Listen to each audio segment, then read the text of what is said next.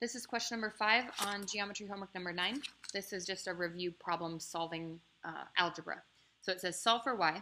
So I'm going to copy down the problem. Negative 20y plus 15 equals 2 minus 16y plus 11.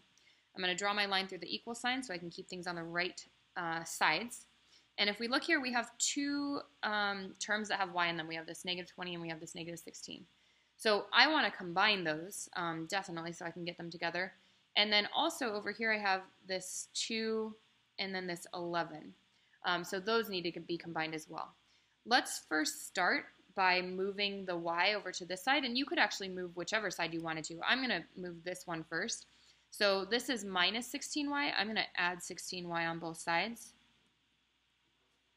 This will cancel, and negative 20 plus 16 is going to be negative 4, and we carry down that y. I'm going to carry down everything else. 15 equals 2. This symbol went with this 16y, so we're not going to use minus plus 11. We're just going to use plus 11.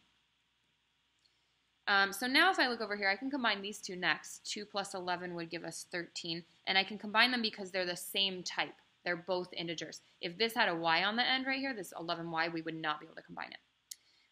Carry down everything on this side, 15 or 4y, negative 4y plus 15. We almost have y by itself on this side. We have to get rid of this right here to move it over. So this is a plus 15. I'm going to subtract 15 on both sides.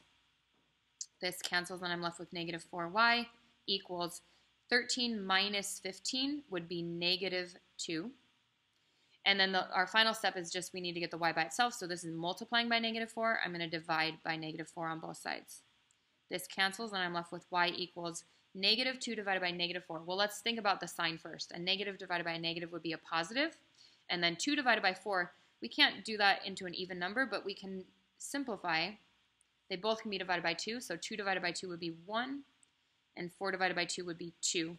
And again, I'm not putting the negative sign because a negative divided by a negative is a positive. So our answer is y equals 1/2.